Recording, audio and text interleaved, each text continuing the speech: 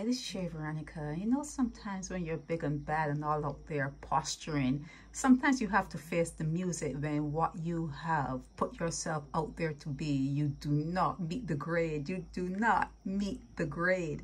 Sometimes you have to face the music. Here is Sha'Carri, and she did not make it. She was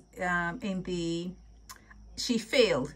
She failed to get out of the first round at USA Track and Field Outdoor Championships at Eugene, and she was eliminated from the women's 100. She clocked in at 11:31 seconds. So she was in fifth place.